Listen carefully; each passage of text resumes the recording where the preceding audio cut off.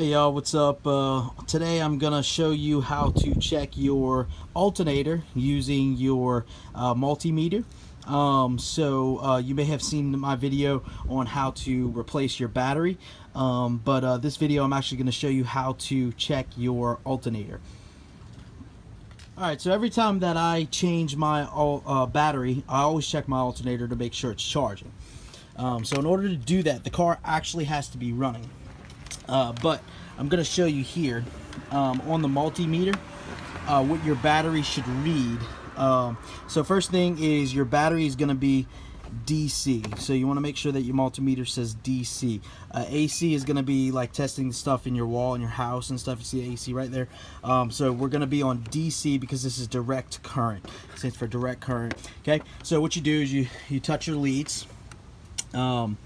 And right here you see my battery. I'm touching the positive to the positive, the negative to the negative, and my voltmeter is reading 12.8. okay, so that's normal for a battery. So now we're going to turn on the car and see what it's reading. If the alternator is charging, it's going to read 13.6 or something like that. So let's see what we get.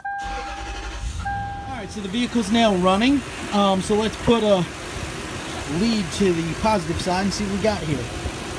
Alright, so we got 13.7. okay, looks good. So my battery needed to be replaced, and checking my alternator to make sure that it's charging properly, and we're reading 13.7.